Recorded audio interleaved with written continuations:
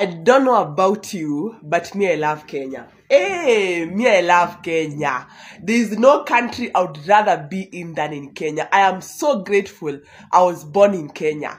That is why I fight for my country. That is why I wake up every morning to fight for my country, because me, I love Kenya. Now, some my haters will be like, it's because you've never traveled. It's okay, it's I travel and me, I love Kenya. Me napenda Kenya. There's no country. Let me tell you guys. It's just because you have had bad leaders. If you only knew how much potential. Kwanza, Adidas. The clothes you sell are made from Kenya. Reebok. The shoes you sell are made from Kenya. Ni expose your company hapa. Okay, this is the expose. Can you imagine? These big companies, kina LCY Kiki, kina Adidas, kina Reebok, they get their clothes are made from Kenya. And then EPZ. Yes, they do their things here because it's cheap labor.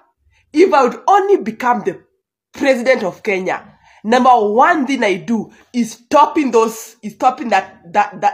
company. Because they come here and use us for cheap labor. They go and they come and buy those things with us at a very low price. Then they go and brand them. No, of course, usually branded. They are branded then they go to their country. Then they come and open posh LCY Kiki. They open posh Adidas here. Yet those clothes are made from Kenya. US government, I am coming for you now. I'm coming for everyone. US government, give us credit where it's due. Those clothes you wear from LCY, they are made from Kenya. Then they go in their country, they rebrand, then they come and sell them to us at a high price. US Embassy, I'm coming for you. US Embassy, I'll expose EPZ.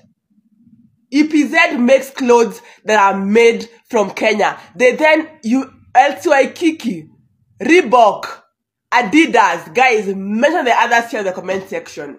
You have no idea how much potential we have as Kenyans. They use us, they usually use us for cheap labor. They use Kenyans for cheap labor. US government, sisi wajinga. Sisi wajinga, US government. We're not stupid. Hey, US government, we know where you get your clothes from. They are made from Kenya.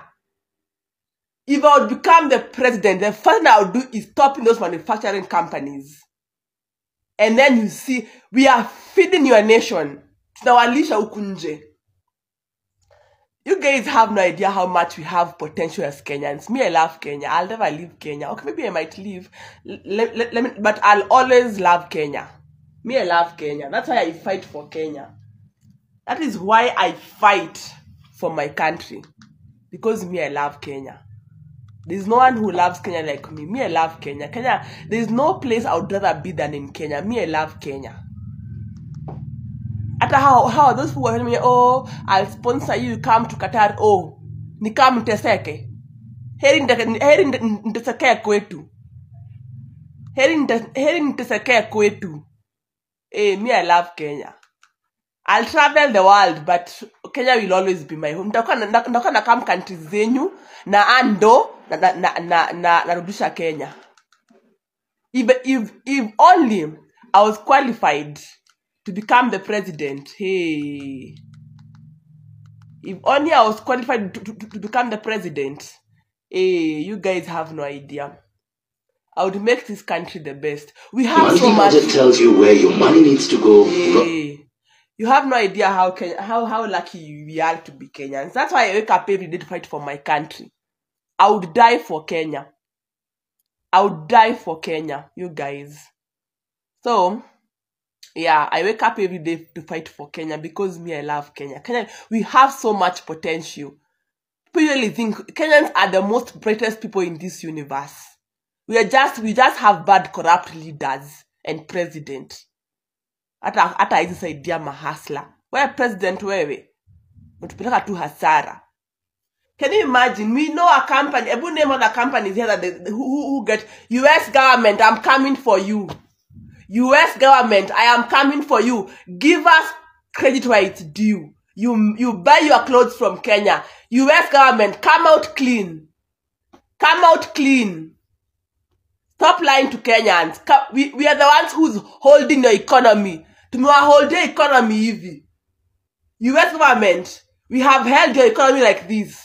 And we can release it if we want to. Fear Kenyans. US government, I'm coming for you. We are holding your economy like this. And if we decide to release it, can you imagine? They buy coffee from us very expensively. They take the coffee to their country, then they come and rebrand and sell us expensively. Hamna adabu US government. US government, I am coming for you. Next. Let me first deal with Ruto. US government, I'm coming for you. We know you buy tea from us. You buy coffee from us. Flowers are from Kenya. Your clothes are, we have held the economy of US government with our hands like this. And we can choose to release it. Don't play with us.